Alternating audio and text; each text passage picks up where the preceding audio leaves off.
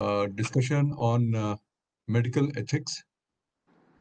And I want to welcome Dr. Arun Agarwal and Dr. Gunjan Pradhan for being with us as the main speaker and the panelist today on this important discussion. As you know, the VIF in the past has held several discussions on Dharma and its importance and in today's life, and we have organized this talk as a part of that series of discussions and lectures that we have been having. And I want to thank Gunjan for giving this idea, for inviting Dr. Agarwal and requesting him to talk about the medical ethics in general. Dr. Agarwal is a well-known practitioner of ENT, and also he has been involved with medical ethics and discussions surrounding medical ethics in public policy for a number of years. And he has he is the president of Delhi Council of Physiotherapy and Occupational Therapy. He's president of Sound Hearing 2030. He is former dean and professor of excellence in the Department of ENT, Maulana Azad Medical College. He was medical advisor, innovation, education, and clinical excellence, Apollo Hospitals.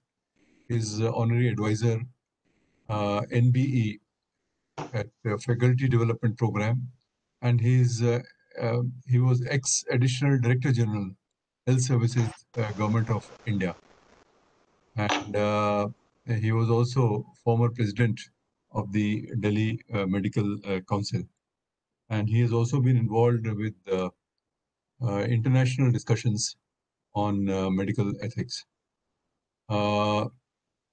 You know Dr. Gunjan Pradhan. She has been a part of our several discussions earlier. And she is herself an author, and she has written extensively on Indian philosophy.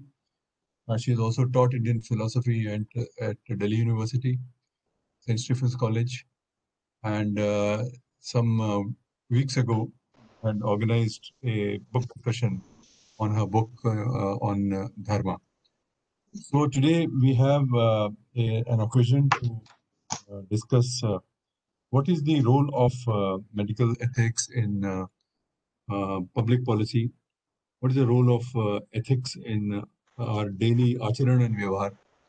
You know, we have seen some months ago disturbing videos of how doctors, nurses, medical staff, etc., were treated in the various hospitals who were at that time when the COVID had just struck and we were trying to organize our response.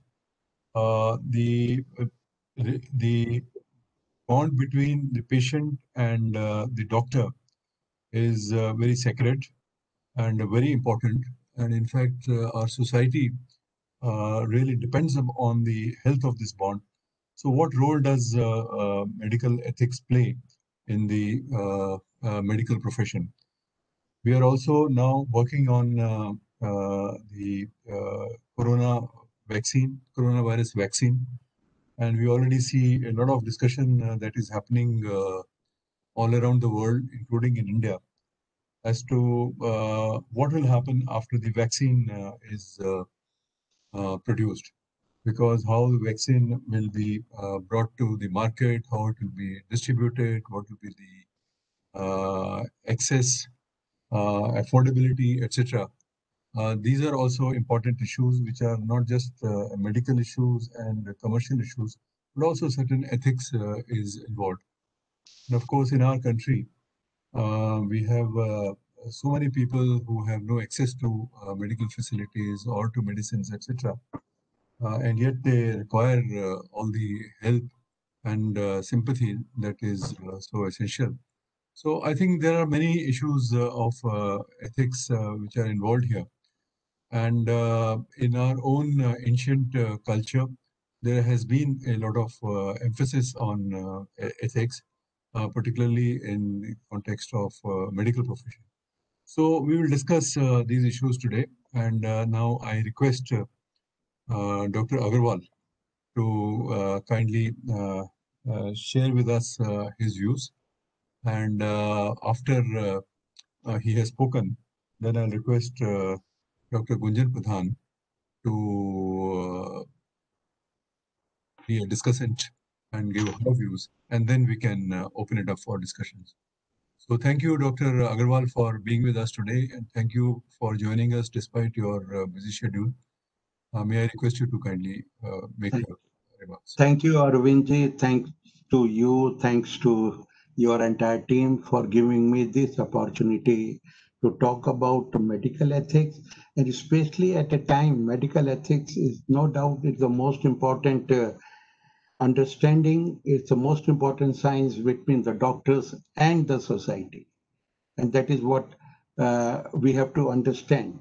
But during last 4 months, perhaps during the COVID time, this ethics has shown certain ups and downs, and that is what it is important for us as a medical professional person to understand, as well as for every member of the society to understand that what if there is something going on wrong, what is wrong, and what way we can improve, because this situation of COVID-19 was an unusual, it is an unusual situation for all of us.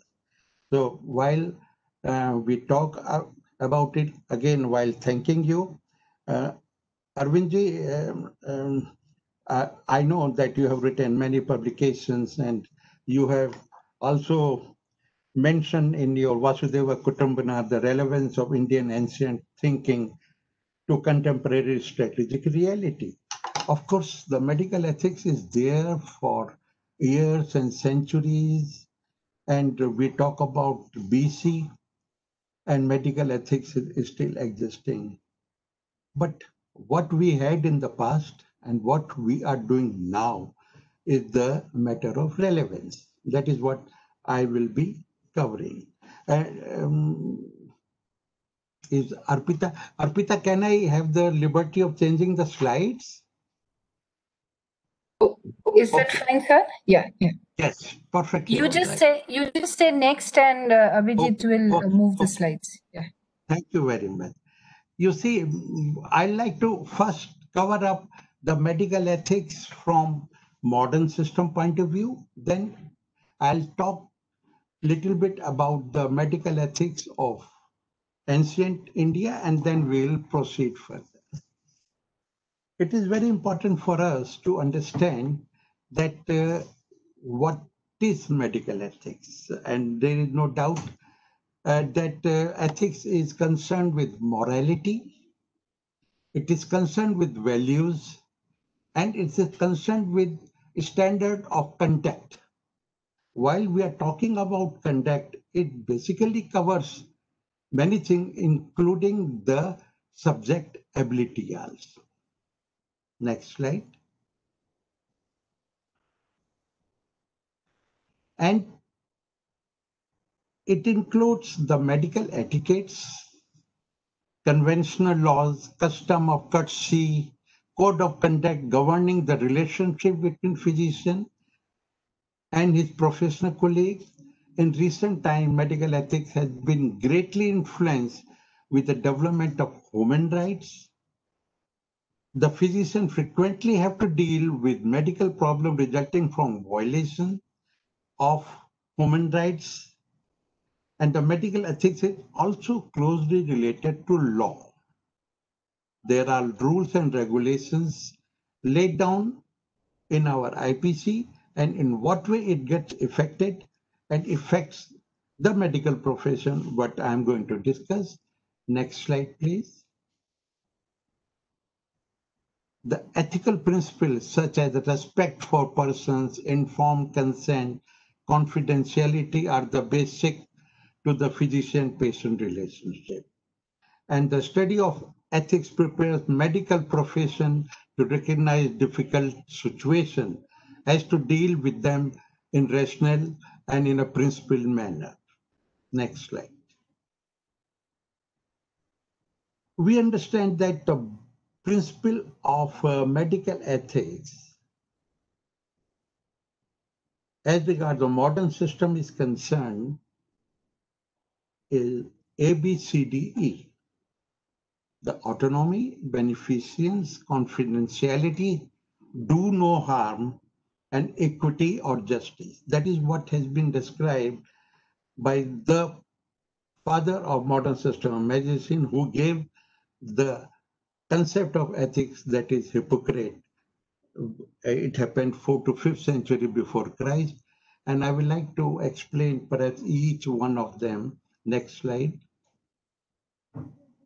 Autonomy is basically freedom to the patient. The freedom to the patient for thought, intention, and action when making decision regarding healthcare procedure. When for a patient to make a fully informed decision, that means the doctor is supposed to inform each and every detail of the disease, give options, and then he or she will decide about how to proceed further. It includes need to tell the truth, nothing but the truth, and be faithful to one's commitment. Whatever you say, you should try to commit that. Next slide. Of course, the beneficence is nothing but the patient's welfare is the first consideration. Next. Confidentiality. Anything in relation to the patient is a perfect understanding between patient and a doctor based upon loyalty and trust. Maintenance of confidentiality of all personal, medical, and treatment information. Next, do no harm. That is one of the fundamental, and the above all, do no harm. Make sure that procedure does not harm the patient or any other in the society. But there are certain, I always say, Arvindji, that medical science is never 2 plus 2, 4. Sometimes it becomes 3, sometimes it becomes 5. But what is more important, that patients should know that in what way it can bring variation. For example, if for alleviation of the pain, morphine is given to a patient who is dying, who is having severe pain, but the morphine may bring depression of the respiratory system, and that may lead to death.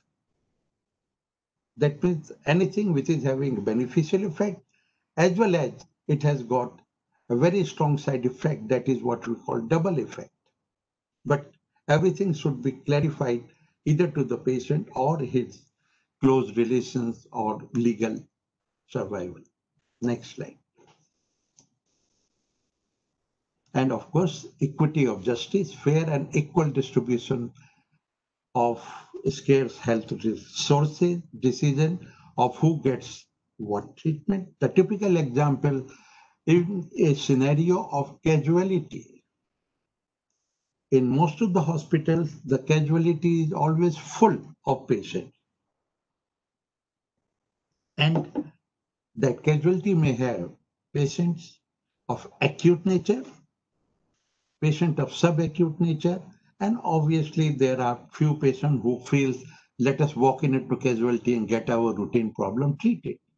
So here comes the principle of triaging, where we triage that acute, the person who is having acute problems should be treated first, and accordingly triaging is done. Next slide. For this medical ethics, needless to say, every one of us know the Hippocratic Oath. We, the medical student, when I took over, when I did my graduation from King George's Medical College in 1972-73, before that, after that, and there are so many medical codes which have come from time to time. But basically, the basic concept of Hippocratic Oath remains the same what we have discussed earlier. Next slide. The Hippocratic Oath. As a medical graduate, we always sign a document mentioning all the aspects of Hippocratic Oath. Next slide. And latest Medical Council of India, which is responsible not only for the registration of medical professional, but they are also responsible for professional conduct, etiquettes and ethics. Keep updating, and the last amended was in 2010, and recently also they keep changing from time to time. Next slide. Let me go back to Ayurveda. The most understood science of 2000 years or even before that, India's richness was ancient science of life, Ayurveda. There are many names attached to Ayurveda. Charak is one of them, Susruta is another one, and those so many. And the basic ethics of Ayurveda includes many things, but Ayurveda deals with preservation of good health, that is preventive aspect of health, and combating disease.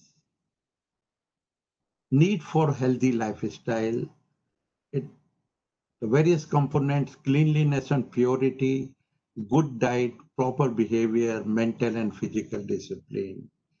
And Ayurveda tend to treat a patient as a whole. Next slide.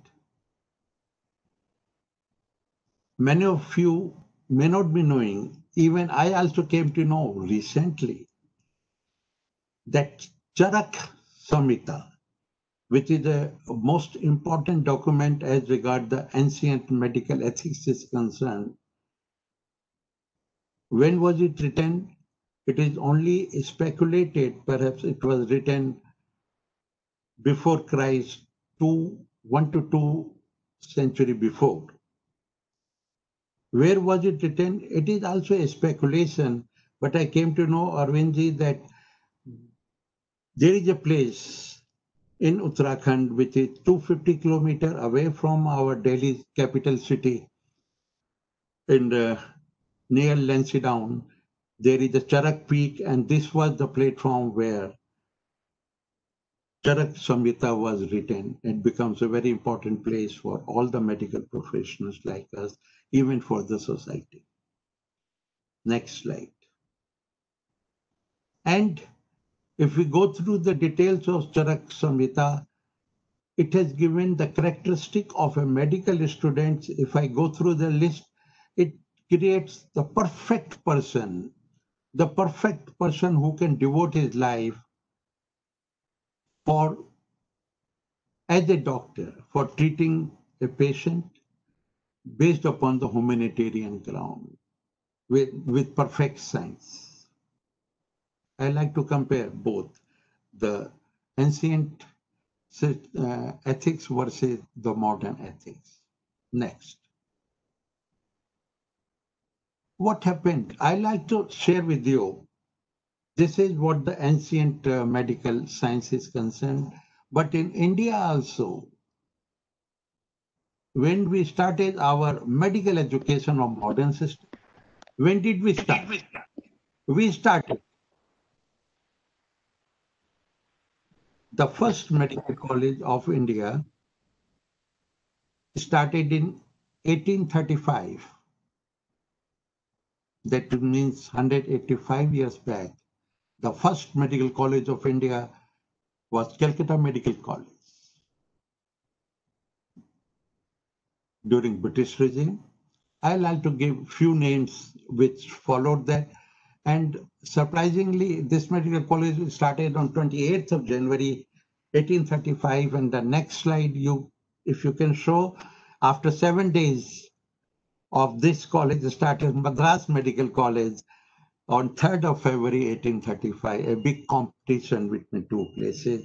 And next, if you can show me quickly, this was the Grant Medical College in 1845. And next, in 1860, we had King Edward Medical College, Lahore, in 1860, in undivided India, and then KGMC, King George's Medical College, where I have studied. And one more example I'd like to give you, the Lady Harding Medical College in 1916, which started. Why I gave you this little bit historical aspect, that around 2 centuries ago, we started the education of modern system of medicine. The status of medical ethics of that time versus beginning of next century versus when I passed out in 1972-73 versus today, there is a gradual change. Why it is so, we'll discuss. Next slide. And now today, more than 500 medical colleges and National Board of Examination accredited hospital all over India. Quality of doctors is a issue. What is happening to us? Medical education of yesterday was within the domain of a national boundary. We were within India, within our own domain. But today, the medical education has become boundaryless. There is an influence, positive or negative, but the fact is there is influence. Next slide. The clinical skill of doctors is becoming fossilized. We are depending on more of technology. Art of science and medicine is turning into mechanicalization. It is totally mechanized. Next, please. Due to explosion of knowledge today, every day the knowledge is changing. Whatever we learn today, within 6 months, there is something new. So the old knowledge goes into graveyard.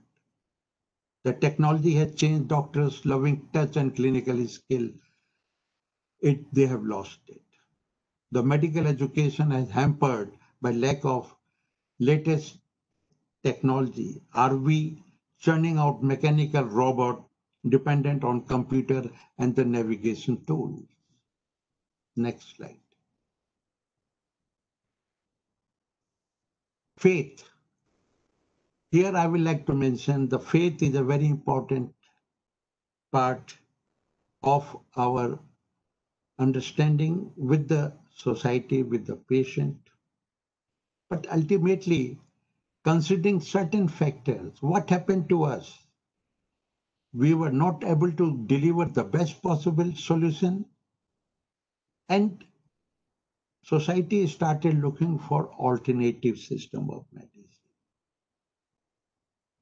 And to the extent when an institution like National Institute of Health in the United States, which is supposed to be one of the most important institute for medical research, they started having funding for the medical research like acupuncture for depression, biofeedback for pain control, Ayurvedic medicine for Parkinsonism, hypnosis for healing broken bone, music therapy for brain injury, massage therapy for post-surgical patients, yoga for addiction and obsessive convulsion disorders. I mean, somewhere we failed in producing, in giving best to the society, and that is why society started thinking about alternative system of medicine. Next. I would like to share with you It is always important for us to understand what are our strengths and what are our weaknesses. We understand that the strength of modern system of medicine, the drug formula, the antibiotic, the vaccines. We are looking for vaccine for COVID-19, the advancement of surgery, transplant surgery. We are very good in emergency care, acute care, reproductive technology, gene therapy, and so many new things coming. But where we are weak in impersonal doctor-patient relation, health wellness, management of chronic and degenerative disease, poor understanding of mind and body interaction. We have materialistic philosophy. And of course, there is no doubt there is increasing cost. Next slide. But what is there on part of society or the patient or an individual? Everybody has got expectation in terms of expertise. Anybody suffering will like to come to the best possible person, having best possible technology, having a perception of a place that, well, this is the place you should go. For technology, I like to give example, Arvindji, like we know that now robotic surgery is coming up and to bring better precision. But now the perception of public is getting, especially in big towns like Bombay, Delhi, Calcutta, Chennai, people are coming and asking, do you have robotic surgery? If you say no, they say, okay, we'll come back. That means the technology-driven expectations. Expertise. We started with graduates, then we started with postgraduate, then we started with super specialized. And in super specialized also now there is super specialization. Jokingly, I always say, as an ENT surgeon, I started with ear, nose, and throat. Now there is super specialization of ear. And one day will come when people will talk about, are you the expert of right ear or the left ear? The status symbol, where you are getting yourself treated. Are you getting treated in a government hospital or a private hospital or a hospital of repute or a hospital of five-star facility? And most importantly, in India, what is happening is the referral system. There is no referral system. Anybody can go to the best possible doctor straight away. There is no such screening of the patient right from the beginning by general practitioner or anybody who will treat the 85% problems and then do the proper referral to the person who can treat the patient better. Next slide, please. Ultimately, we realize that patient, though looking for, have got many expectations, but the target is patient. Patient wants to be well. He wants to get rid of problem. Whether it is allopathy or various system of Ayush or any other modalities, any other alternative system of medicine. But unfortunately, we do not give them the platform of combined therapy, a platform what we are mentioning holistic medicine, And we are talking about holistic medicine, not now. We have been talking about it for decades. But so far, we are not able to create the actual platform of holistic medicine. There is Medical Council of India, there is Ayush Council. Ayush Ayurveda doctor cannot practice modern system of medicine. A modern system of medicine person cannot practice Ayush. There are so many things. I wonder if somebody legally asks, yoga belongs to whom? Of course, officially, yoga belongs to Ayush. But don't you think yoga belongs to society? Yoga belongs to everybody. There is no clarity. Next slide, please.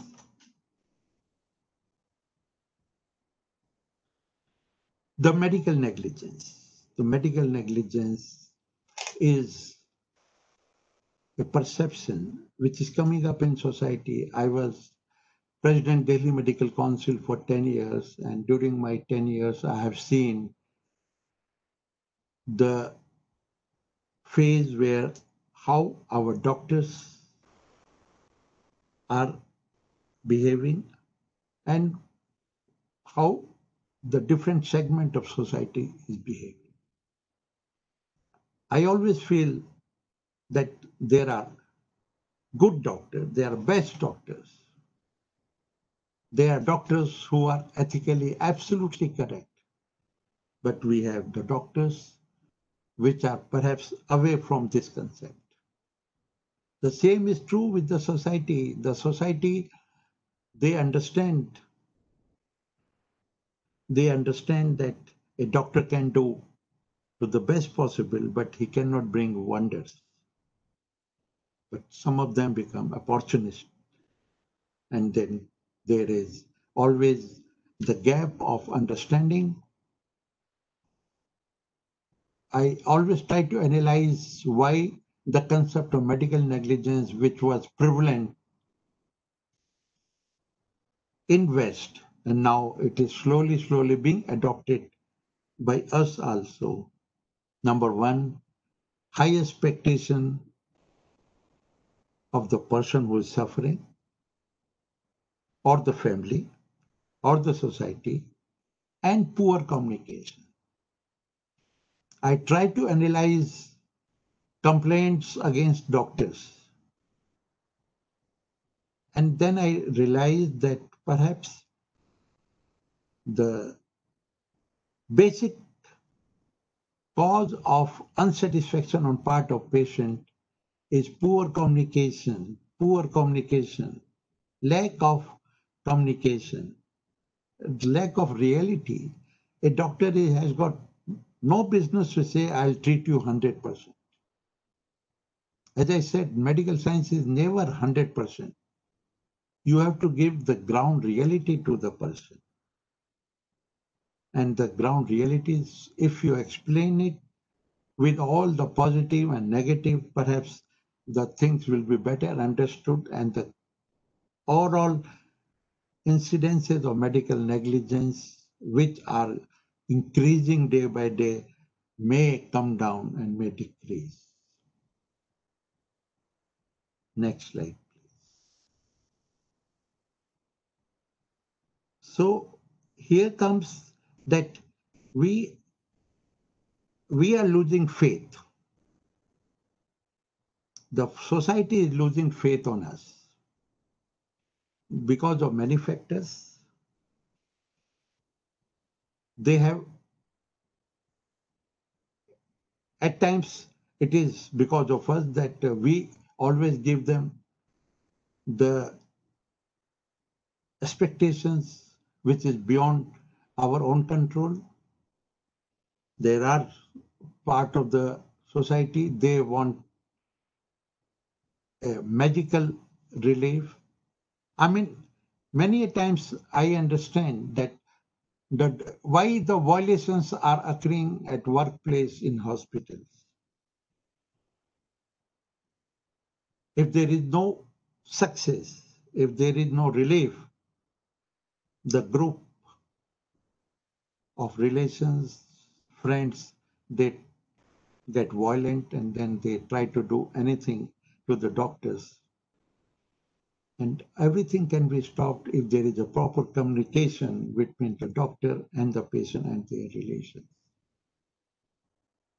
So very strong relationship between the doctor and the patient and their families. That is what I feel. Of course, we the doctors of modern system of medicine understand that we are perhaps losing our grip. We must understand that for what purpose we had the education of medical science, basic education, postgraduate, super specialization. Are we losing the grip? We are diverting ourselves. If there is, whether it is commercial angle, popularity angle, and if there is anything, as Swamiji said, you should reject it as poison if there is any such thought. And lastly, I would like to say, next slide, please.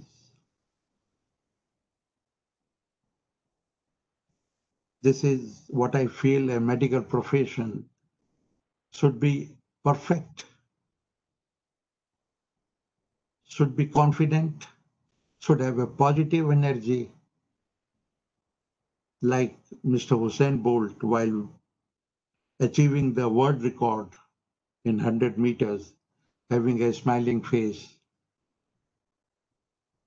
and achieving his goal with nobody can be. So this is, I feel, my medical doctors should have a positive energy, should have the desire to do something better for the patient according to their capability, and should understand the philosophy of ancient science, ancient ethics, which has been incorporated. I strongly feel that the holistic medicine, the concept of holistic medicine as per law should also be brought in. We are talking about it, but through this platform of VIF, I strongly feel that if a concept of holistic medicine be legalized, that will be the biggest help for the society. Thank you very much. Thank you.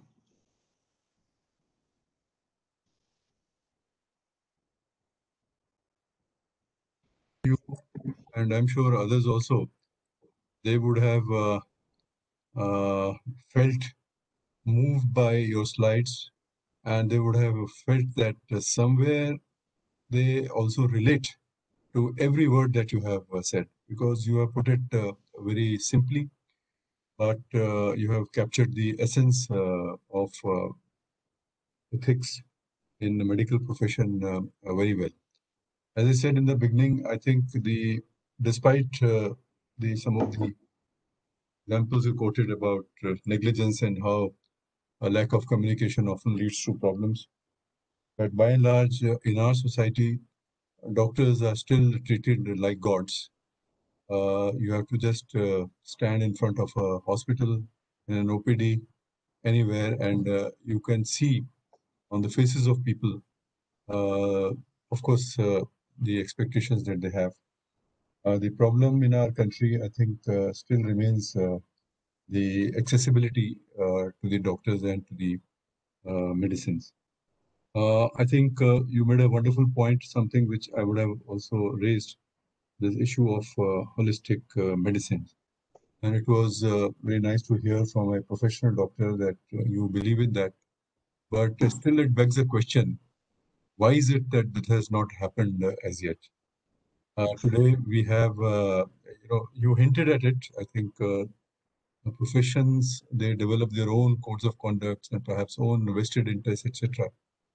But the need of the hour is to integrate all these systems and basically integrate our systems which have been in prevalence for such a long time, and also bring technology into our older systems. Why is it that Ayurveda cannot take to technology, for instance? And it's really up to you doctors to really decide, change the education system, and perhaps add a few more oaths to the Hippocratic oath that you give to the students about the integration that you will work for a holistic mind and body solutions. But anyhow, that is something that you might like to answer. And this point about communication is extremely valid.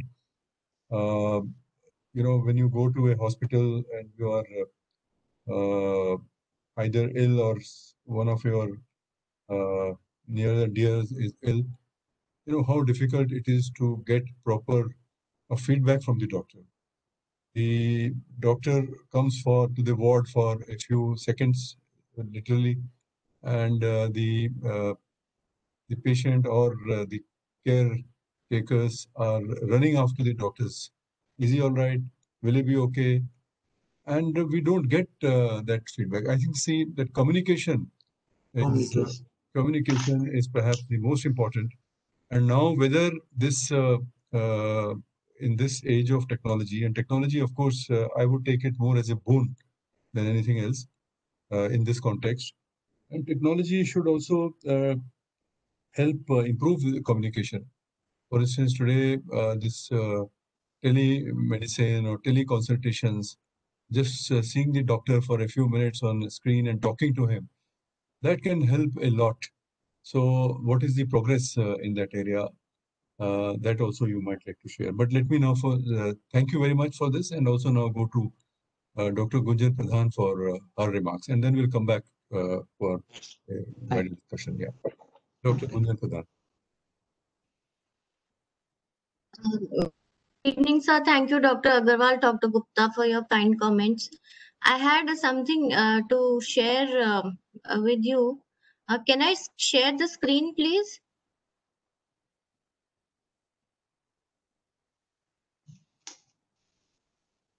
Is it possible? Hello? Krishan?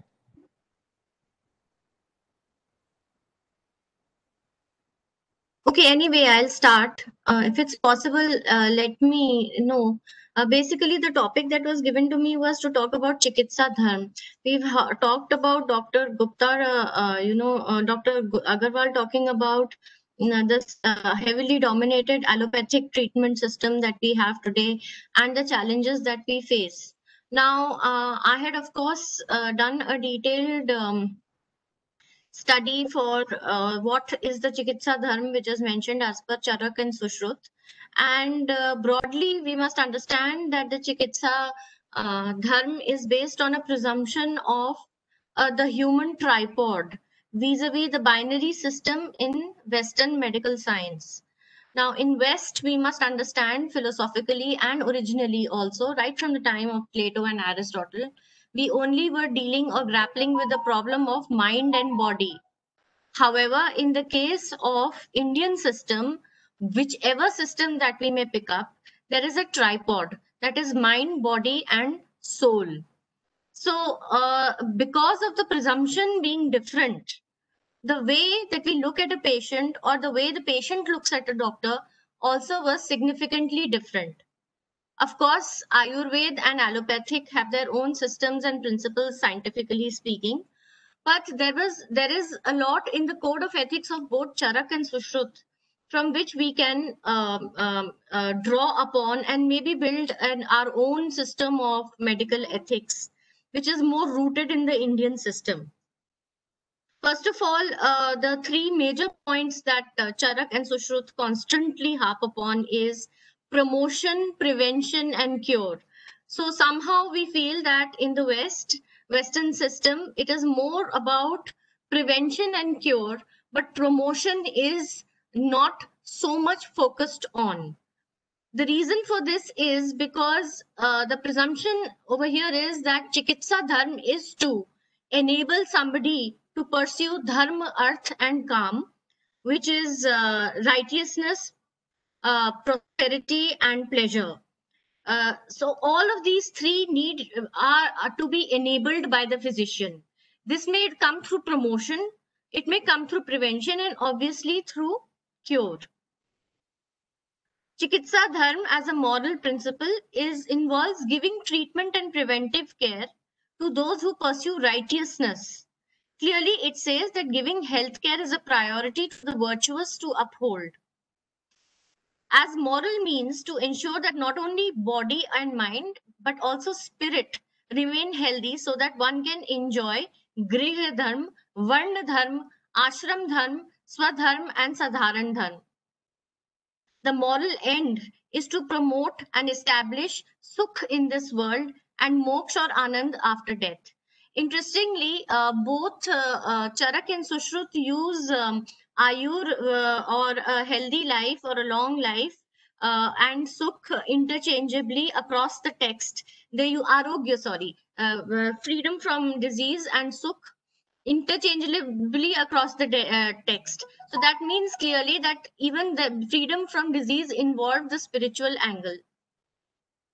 We all know that Ayurveda is based on a different set of principles. It involves balancing the gunas of Sattva, Rajas, Tamas, and seeing the human being as a combination of Prakriti and Purush. It is based on the absolute truth of Indian metaphysics of eternality of consciousness and its oneness. However, it aims at alleviating suffering and is against harsh measures for saving life. Now, this is something very important and has been a matter of debate world over, which is euthanasia. And the Vedic text clearly seems to be against any kind of or harsh measure that is taken, like putting a patient on ventilator or trying any kind of last life-saving measures which can further exacerbate the suffering. One thing that we can actually learn from Charak and Sushrut is, which I found very interesting, is that they distinguish between pain and suffering. Both of them believe that that there can be suffering without pain, and there can be pain without suffering. For instance, what I mean to say is that one may be in pain. For instance, I may have a mild stomach ache or I may have a mild headache, but it is not so worrisome. So I'm not into saying that, oh, I'm suffering. Now, we may suffer without pain, as has been the case with COVID-19. We all are suffering. Most of us have not contracted the disease yet, but we are suffering because of certain kind of perception that we have, and medical science has not been able to include in its code of ethics or in its dharma that this perception management also needs to be included as a part of it.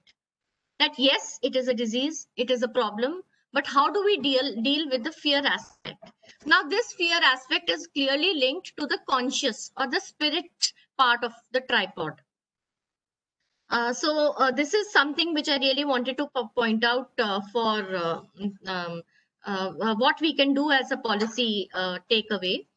Charak, of course, talks about the doctor not taking any unrighteous act. Must not act with arrogance, must have humility, must have an undistracted mind, completely focused on health. Reflection and prayer for welfare of all creatures.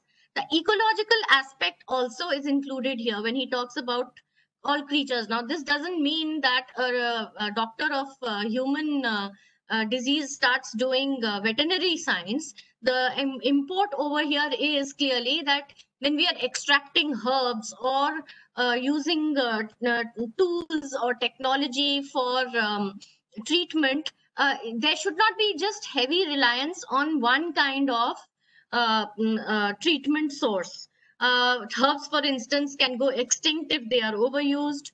technology will take away the personal angle in treatment, so on and so forth.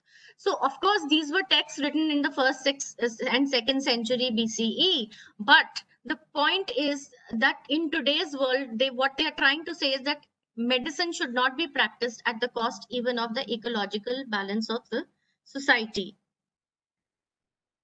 He says that you should not desert or injure, this is Charak, your patient even for the sake of one's own life. The crisis is managed when everybody does their duty. All doctors and even the government infrastructure is supportive to its best. Very interestingly, they both make ahimsa in speech essential to the science of treating people. It says that holistic welfare is based on holistic being. So one has to be kind in his words. Now, maybe because of paucity of time or because of some other reasons, we have found gradually that doctors are rather short, technical in their output, and they don't give a wholesome and moderate feedback. The doctor should, the treatment system over here involves the patient, the doctor, the medication, and the attendant, clearly mentioned in the Charak Samhita. On continuation of learning resonates with modern practices which we are now indulging in, already given in 2nd century BCE, which says that emphasis on continuation of learning even after the finishing of education. Physician should regularly attend seminars and symposia to review his knowledge and to learn new things. Against corporatization of the science, he says, not to make knowledge of medicine a source of remuneration in any circumstance. Those who trade their medical skill for personal livelihood can be considered as collecting a pile of dust, leaving aside the heap of real gold. People who regard, or doctors who regard, kindness to humanity as supreme religion and treats his patients accordingly succeeds best in achieving his aim of life and obtains pleasure. So the moksha of the individual, the enabling circumstances that the doctor provides is linked to that, because with a healthy mind and a body, one is able to work towards a virtuous conduct. In the process, the doctor should also work towards his own virtuous conduct and consequent sukh or moksha as he sees, as he thinks himself to be. The process is very different from the Western system, which we have got through the Hippocratic Oath. In the West, we have the mind and the body, and it is focused largely on process, technology, professionalism, and treating the disease. The Indian Code of Ethics depends not only on looking at the source of pain, but also the subject. Just as we look at fear of a snake bite and that of a fly differently, so is the fear of disease that needs to be managed as per the Indian code. The Vedic text talks about pain and suffering, which I have discussed, and we need a constant equilibrium in the body. And when we find that this equilibrium cannot be attained, it is said clearly in the Charak Samhita that the doctor should withdraw from the situation.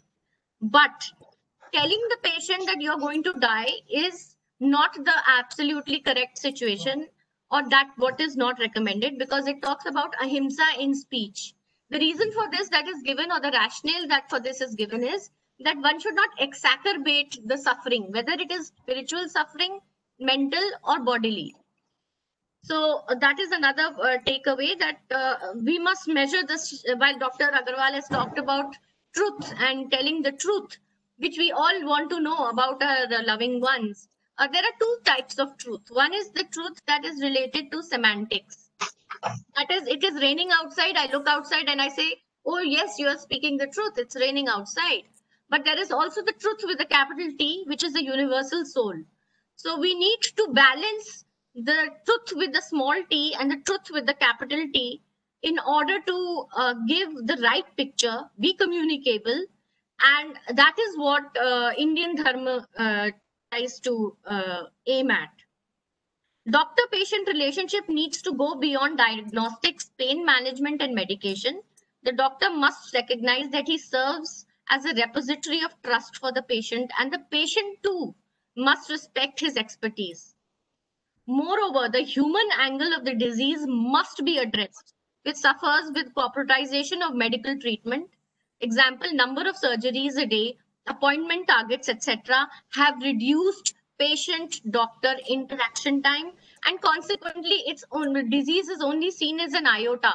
Oh, there is an iota, there's a problem, we deal with it, we deal with the disease, the person is relegated to the background. The concept of family doctor has almost disappeared. This is a big blow to the way the society has turned into, because the family doctor was one who served as a repository of knowledge of genetics of generations of people. So he may serve 3 generations together. And this is mentioned in the text also, that the doctor must be visiting certain houses regularly to give treatment. And consequently serve not only as a mind and body healer, but also as giving spiritual comfort. COVID and medical ethics, I would like to say, it's a situation of apada, and apadharma for physicians is to save life of individuals with minimal suffering. Must not back off even if external support is minimal. While focus on process, prevention, treatment, etc., supply of medical goods is important. If there is a gap because we are in a crisis, it can only be filled with by the human angle. This is very much akin to going to war, where ultimately what happens, you may get back up, you may not get back up, but you have to fight the battle. In conclusions, I would like to say that there are certain lessons for the future. Holistic medicine is just being talked about, but whether it's in practice is a big question mark. The psychological aspect, pain management, suffering management, has yet not percolated to the level of the patient. Focus is on medicine for man and not man for medicine. A lot of doctors considered themselves as unrelated and unavailable for service, given that their specialization was not linked to the nature of the pandemic. Sadly, the corporatized world, corporate world, treatment into packages. Some kind of regulation in form of Indian code of ethics is necessary to prevent milking from actually a natural disaster. This emanates from the basic flaw of seeing the disease as an opportunity and not the diseased as a human soul. Yeah. That's what I want to just say. Thank you, Gunjan, for raising many issues, and I'm sure Dr. Agarwal would respond to them. And you have raised a very important issue of the practice of family doctors disappearing, or has disappeared almost. And also this issue of Indian code of ethics. So now we will leave it to Dr. Agarwal to answer these questions. But let me also open it for discussion. And if there are any questions, maybe we can take a couple of questions in one go. And Sir, I have. Yes, Arpita, please go ahead. Be very brief because we're running out of time. Yes. One comment for Dr. Agarwal. Sir, it was a very nice presentation, and I think you have rightly flagged the issue of holistic medical care, because we don't have a system in place in which we can actually, in reality, practice a holistic system. I can share my experience here. 7 years ago, I went to AIMS to be treated for gallstone, and the young doctor simply refused to believe that homeopathy had cured a different disease of mine, which was showing in the report. He said, homeopathy is not a science, it can't cure a disease, your report is wrong. So he made me go through, have all those reports again done through AIMS, which took 3 months, and my gallstone got infected. So who takes the moral responsibility of this situation? That is also because the doctor failed to acknowledge that a different system can actually cure a disease. That is number one. Then I have a question and also a comment for Gunjan. Gunjan, you have also very rightly pointed out very crucial issues. My question is, you said that the Vedic system was against subjecting the patient to suffering, and you gave the example of ventilators. Now, the point is that these texts were written several centuries ago. And the question of ventilator or any of the modern technologies, chemotherapy, whatever, for instance, was out of question. So we don't really know how they would have reacted to the technological scenario now.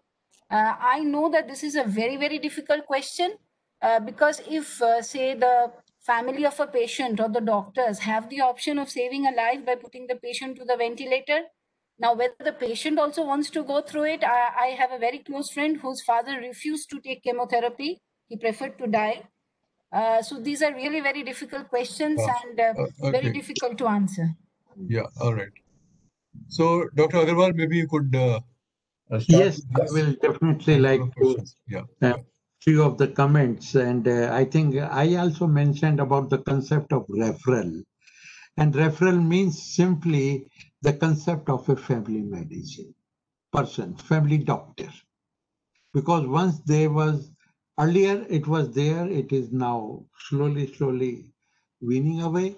But a family doctor is a person who is not only a doctor, he is a moral support, he is everything to the family. And then perhaps he can look after the family in more holistic approach. He understands the nature of the head of the family and their children, the wife, and his advice is perhaps the best. But somehow it is, and that's why I strongly recommend that the concept of family medicine. And why should a person should go to the best possible? Believe me, Arvindji, a chest pain, left side chest pain does not mean heart attack. 90% it is something else, right? So if somebody is having chest pain on left side, should will like to run to a cardiologist, and cardiologist in their own thinking will like to, okay, let me work it out, and they start working up from cardiology point of view, and then they say, sorry, it is nothing. If that is what we are lacking the proper protocol for a particular symptom or disease. Disease should be treated in a proper protocol. There's a clinical pathways. So referral, the clinical pathways, careful screening, and ultimately the person, the highest of the expertise should be the last answer. A general physician can also treat 90% of chest pain. Why should only a cardiologist should come into picture? Of course, there are, as Arpita mentioned about attitude of a doctor, a young doctor, regarding homeopathy. That is what we are lacking. That is what we feel. You know what happened when before British era, we were having a good control of ancient system of medicine, as Ayurveda or Unani, in our Indian scenario, and they were looking after the society. But gradually and gradually, that's why I showed you 1835, first medical college in Calcutta, because that time the entire British colony was in Calcutta, Madras, and all. They developed their medical colleges in different areas, and gradually now medical science and medical education institute are mushrooming like anything. They are good institute, they are bad institute, they are poor institute, they are meaningful institute. They are a combination of all. As a medical educationist, I have seen practically 50% of institute. There is a need to improve upon that. But a young medical graduate denying the efficacy of any other ordinary system is unfortunate because he does not know about it. So that comes the approach of, or something should be done, have respect for other system of medicine.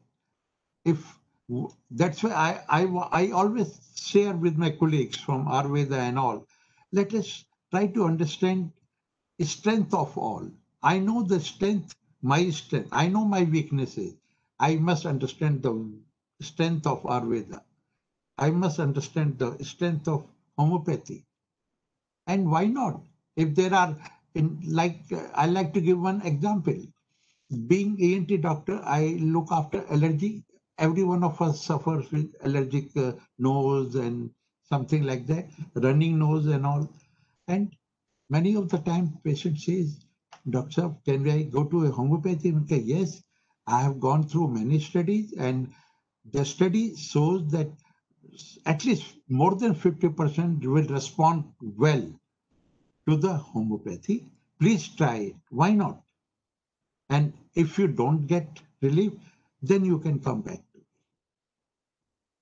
That means we must inform communication, and doctors should be well versed with different pathies, what is the response, and the patient should be given liberty to adopt any pathy he or she wants. Unless there Yes, is sir. a Thank you. right. Regarding the ventilatory support, yes, it is the biggest ethical issue. Gunjan, you have very correctly raised the issue. The use of ventilators, we can debate on this for hours and hours, Arvindji, that is a big issue. I personally feel, if you want to ask me, the ventilatory support should be given only there is some, otherwise just to extend the life with suffering, it is no way desirable. Then what is the expectation of the family? What is the expectation of the relation, the children, the son, daughters? And of course, unfortunately, at times there is commercial, which is unfortunate. And I want to strongly condemn the concept of commercialization while we are putting the patient on ventilators. This should be taken care of. I have dealt as president of the Delhi Medical Council and dealt with each and every good name of medical professional all over the capital and NCR. And we have discussed it. But sometimes there is always expectation of the family, as well as at times there is commercial. I would like to add something here, Dr. Agarwal. She asked me that during the Vedic period there were no ventilators. So actually, the entire repository that we have of the Vedic system, or whether we study the Manusmriti or any other text that we pick up, they have left us with certain universal principles. Include a certain specific list which is closed. That is not so. They have an open-ended list. The pith of the matter is that there should not be exacerbated suffering to prevent death itself. So that was the idea, and that is how in applied ethics we take principles which have been ancient to employ to new terms. You are also, Arpita, have studied so much of your Gandhi. When you realize that when we try to talk about Gandhian philosophy and modern economics, or Gandhian philosophy and technology, in Gandhiji's time there were not so much technology like we have today. But he was not against technology, he was against the use of technology. Similarly, the Vedic texts as they appear, they say that technology should not be used to further exacerbate the suffering of the person. There is something like letting go. So that is what the intention was. So that means that it depends upon the intention. It mainly the intention of the treating team, treating physician, treating surgeon, the doctors, the intention. If something can be done better for the patient, there is a chances of survival. You know, we are looking for brain death issue, and we know it. Once somebody is brain dead, then nobody can help anything, and that person can always the family can give consent for organ donation. But to convince, in Indian scenario, a family that unfortunately your person is brain dead and will like to consider organ donation, unfortunately, mostly in North India, South it is still better. The answer comes, sorry, we will not like to, because they have a hope that something miracle will happen. Anyhow, these all concerns are related to awareness of the fact. And it becomes important for all of us, every important segment of society, to make people aware of certain facts, which we perhaps tend to know and ignore it. The answer remains that we have to definitely add something to our curriculum. We have to add something to our ethics, and definitely we will like to advocate the holistic approach of medicine. I am an ENT doctor. I am a medical educationist. I have been a regulator of the councils for a number of years. I look after so many ethics committee of capital city of in India. Out of that experience, I'm saying, well, we are going wrong somewhere, and we must change ourselves and try to develop the concept of holistic medicine. So there is a comment in the chat box. एक minute, yeah. Prerna, please, Prerna can come in now. Okay, thank you, sir. Since I don't come from the background of medicine at all, but just something I came across in my reading, and that would interest the audience listening, is that in 2016, Johnson and Johnson, it's the world's largest healthcare group, and even they realized that the current system of healthcare is not sustainable and will not function long. So they came to four major trends without a timeline per se, but the big one for them, which was mentioned in the talk also by Dr. Agarwal and later by Gunjan, is that healthcare delivery models will shift from fee for service, like paying for one visit, to fee for value, maybe something like a subscription that the medical institute, or maybe the hospital or the doctor or a clinic would look at you on a monthly level and see where exactly things are going wrong. Because this whole of fixing a broken thing, I think even the West is realizing and coming to the acceptance that as in the Indian system, it has to be a holistic, wholesome approach. So even they are looking at combining it.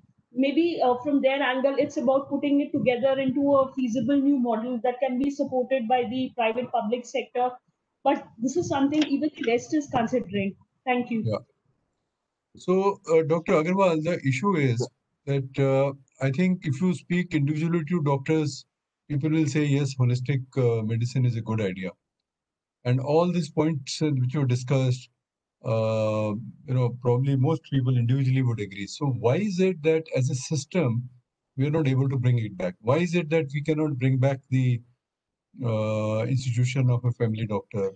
Why is it that we cannot focus on prevention of disease rather than spend so much on cure? Even our DGH, CGHS and other dispensaries, the focus is on treating a symptom, but we never tell people beforehand in these systems where government is spending so much money that please prevent, change your lifestyles, and that will help prevent this disease.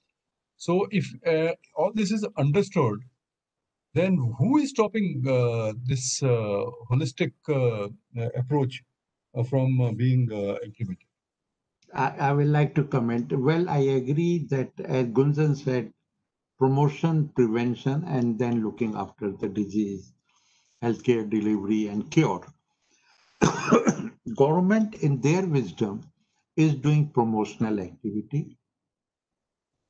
They are trying to, if I give you example of CGHS only, you know that CGHS has created wellness center, right?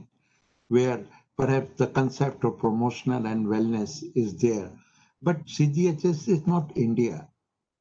India is far beyond CGHS. India is not Delhi. India is everywhere. It is there into second category cities, third category is villages, district headquarters, remote areas, unapproachable.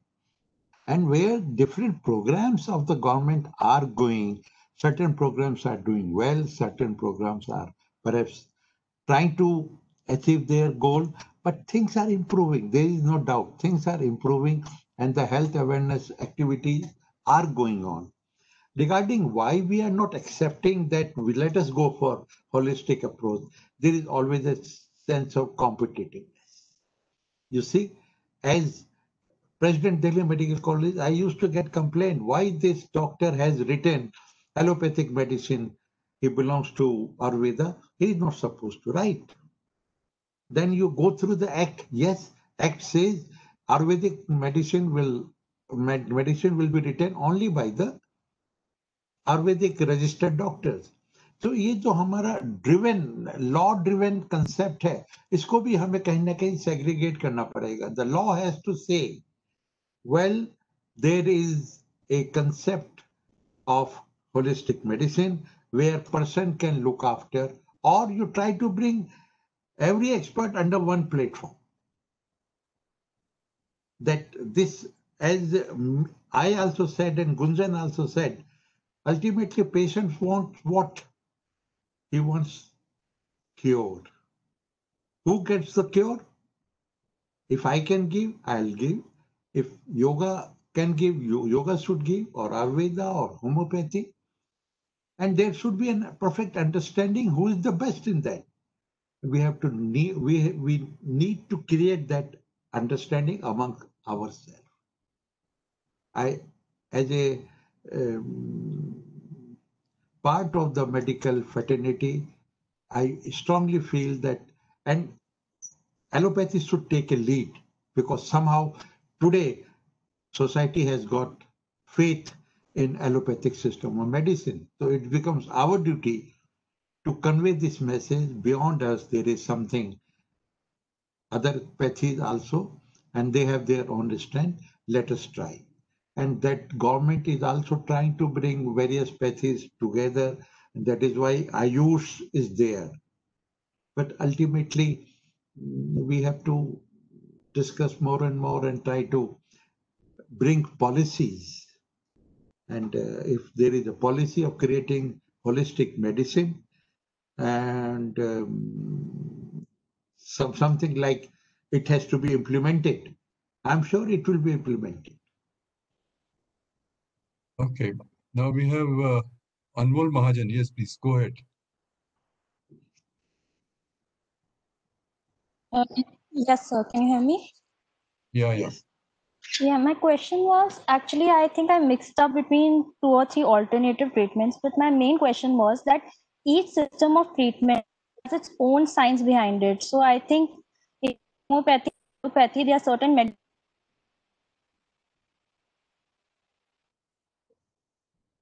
other types of herb. It has its own science. How do you bring these systems together and how do they work together? If some researchers show that some Ayurvedic practices have adverse effects on patients taking some medical treatments, so medicines, for example. So how do you bring them together? How do they work together? That is what I mentioned, that it is very important for us to understand our own weaknesses first. We know our strength, but let us try to understand our weaknesses and others' strength.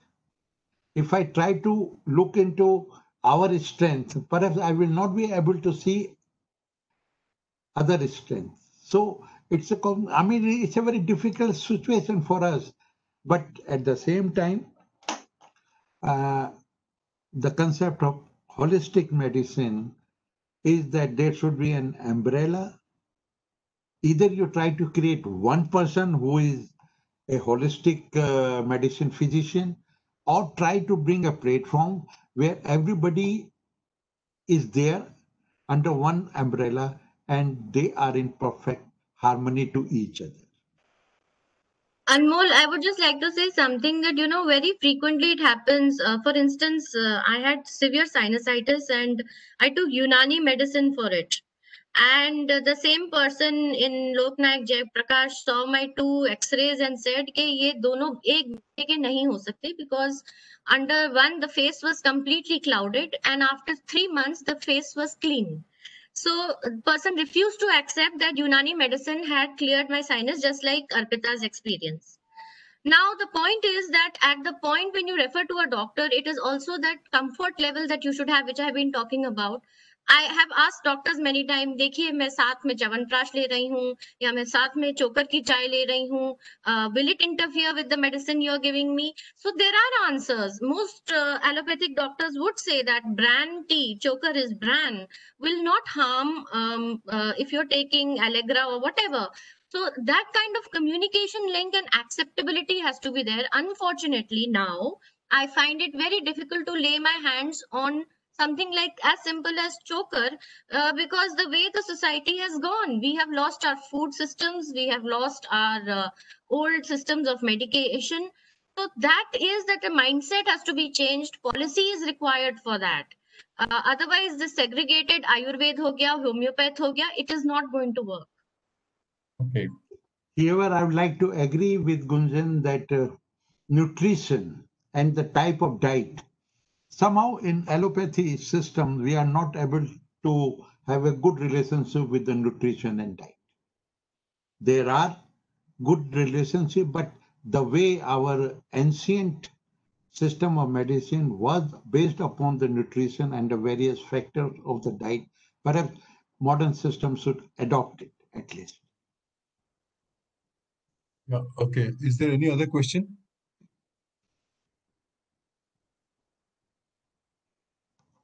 Well, there doesn't seem to be any other question, but let me ask you this point about which Gunjan raised about need to evolve an Indian code of ethics. Do you think that is possible? I mean, today Indian code of ethics is there by MCI, that is modern system, or there is code of ethics by Ayush, but both the system have to sit together.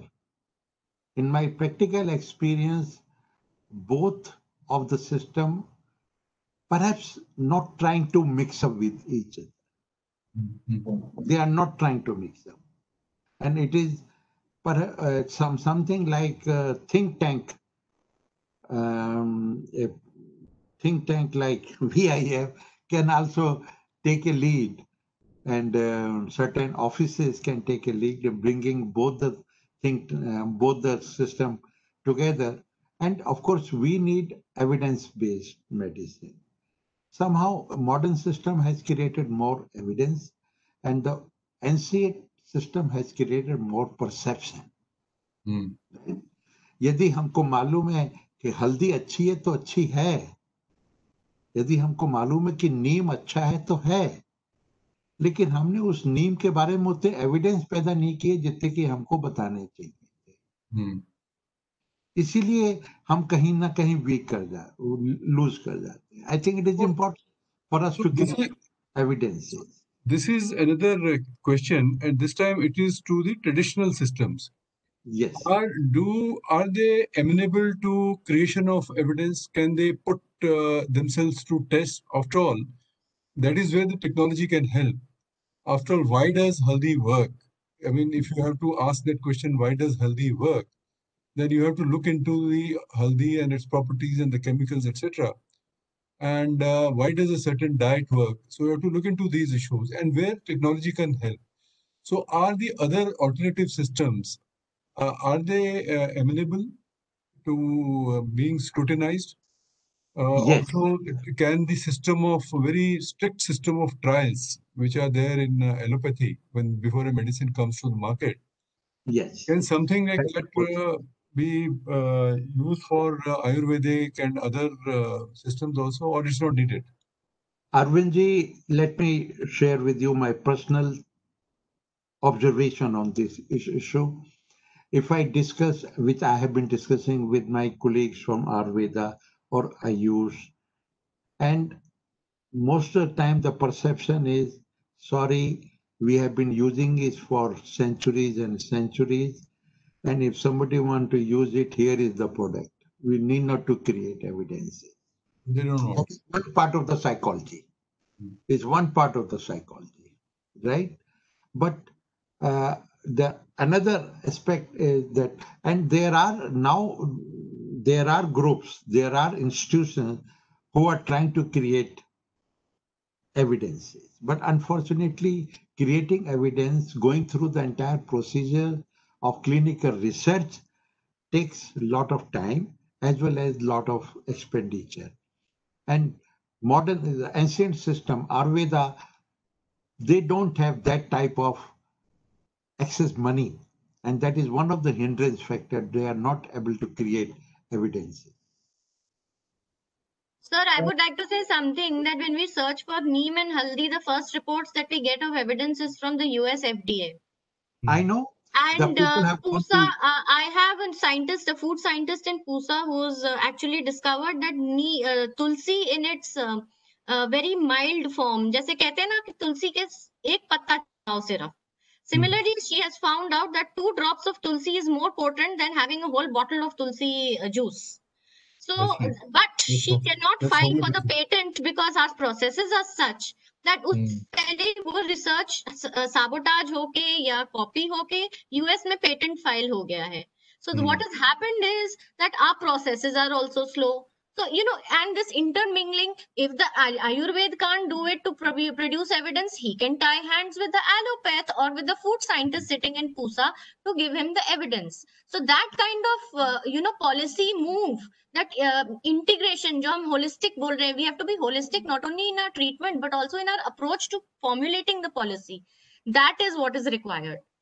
I think the good news is that in some of the research organization, fortunately I am chairing their ethics committee, there are proposals coming where such type of projects are being prescribed by their own experts, Ayurveda experts, being monitored by modern system of medicine doctors, because perhaps we understand the various parameters of the body in terms of how the medicine is acting, the blood test versus how it is affecting the heart, or it is giving the status of ECG or echocardiogram versus so many other parameters. So if such type of activities have started, and perhaps this may lead to even better research, better outcome, better evidences, and this is another approach to holistic medicine. It will take time, but I'm sure it will come. Every one of us has to work for it. We So should what is best. Dr. Agarwal, what has so far been the experience of Ayush? Because this ministry has been around for a number of years now.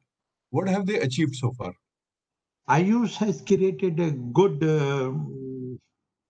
perception as well as evidences of prevention, of wellness in certain areas of body organs, also neurological, some of the GI system. यदि पुदीन हरा अच्छा है तो है, it gives relief. I mean, I'm sorry, I'm using a proprietary name. I shouldn't have used it.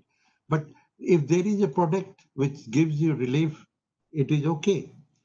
But at the same time, if I say that I'm treating cancer and my cancer patient has been treated by me, perhaps I have to rethink about the statement. There are certain systems, certain organs where Ayurveda is doing very well. It's doing very well in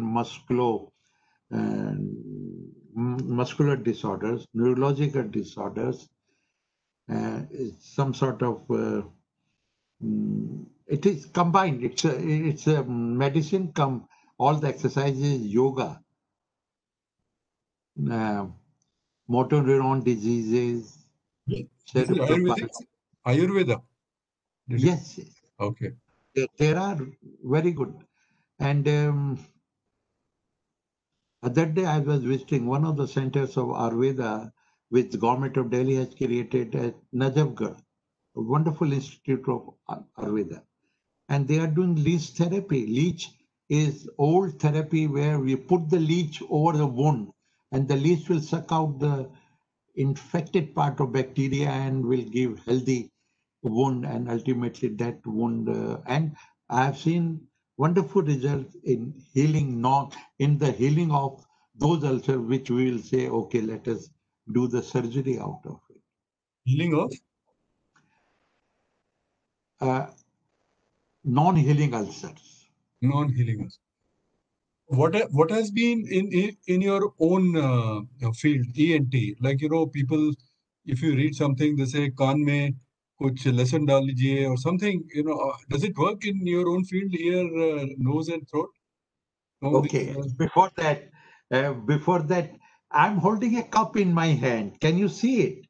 Yes, I can. Can you read it? What is there? No, I don't think I can read it. Eh? It the सरसों का written. तेल जैसे लोग कहते हैं कान में डाल लीजिए तो आपके कान स्वस्थ रहेंगे. Let us act towards better hearing. ये इसमें अच्छा. लिखा हुआ है, let us हाँ. act for better hearing. Yes, okay. I am advisor to WHO on hearing. अच्छा. Yes. But So that these, is passion. That is my subject passion. And the putting up anything into the ear is not at all desirable. not Because desirable. it's not. If you want to put anything, then that should not be a thing which may harm. Because जैसे आजकल बरसात है, आज के दिन में कोई भी ड्रॉप डाल लूंगा, कोई भी चीज डाल सकता हूँ. एज ए परसेप्शन, जब कान में दर्द होता है तो लोग बस तेल डालते हैं, लीफी जूस डालते हैं, मदर्स मिल्क डालते हैं, कुछ काउज यूरिन भी डालते हैं.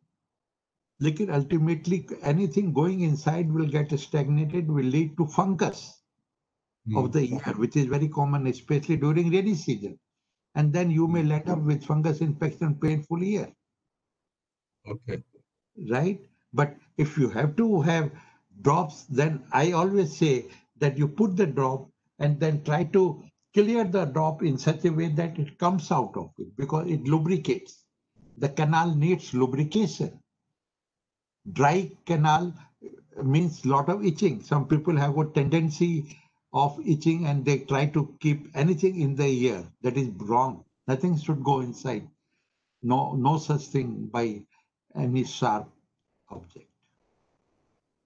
Maybe we'll ask one more question I have, and which is about the community health.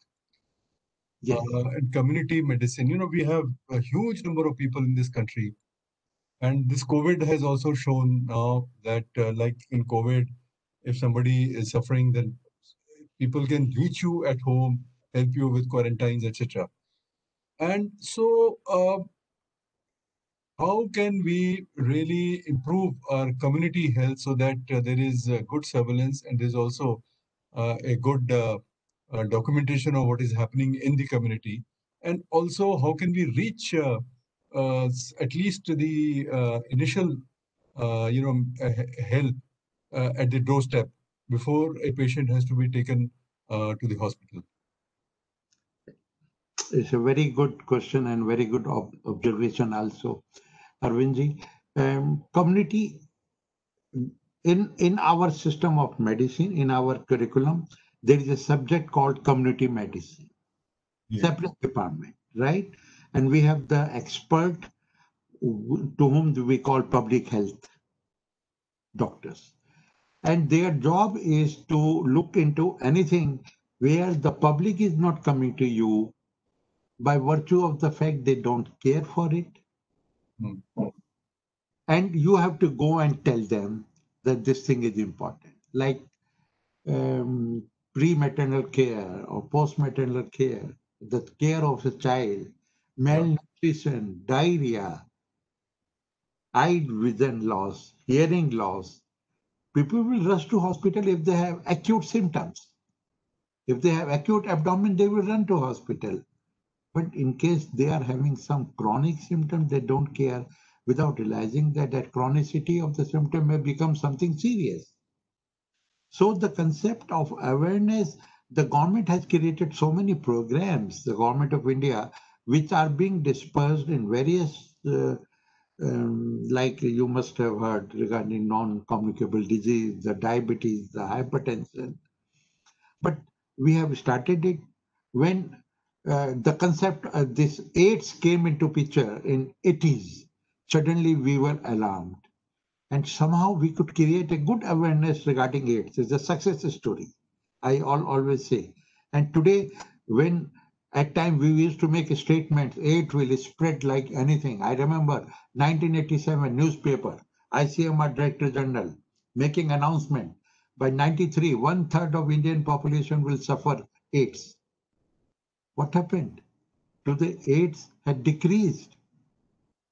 It has decreased because we have created good awareness, good public health approach, good messages. People are aware. If somebody has to suffer, he or she will suffer because they didn't follow. So there is a great importance of public health approach, making awareness, creating a system which India has created to a certain extent, but definitely it requires more and more enforcement. Yeah. So I hope that enough efforts are being done in that direction, because that's the building block for a good, healthy India. Yes. And now, with so much focus on health after this COVID, I do hope that some of these, good practices which were there earlier, like the family doctor that you mentioned, or maybe new good practices like telemedicine or teleconsultations, Yes. Yes. or strengthening of the community medicine and this holistic medicine, and the care, reaching these health services to the extent possible at the doorsteps or very close to the house. I think that is the way to move forward. Otherwise, clinics will be always overcrowded, hospitals will be overcrowded, and the referral system that you mentioned, I think that's also very I think important. a perfect referral system, like creating primary health centers. Primary health Now, centers. now you must be knowing that under the new scheme, we are going to create 1.5 lakhs centers for wellness. And Yeah. those wellness centers will have all the facilities of looking after common diseases. And of course, we don't have those many manpowers. Today, we are producing approximately 70 to 80,000 medical graduates every year, but we definitely require at least 50% more.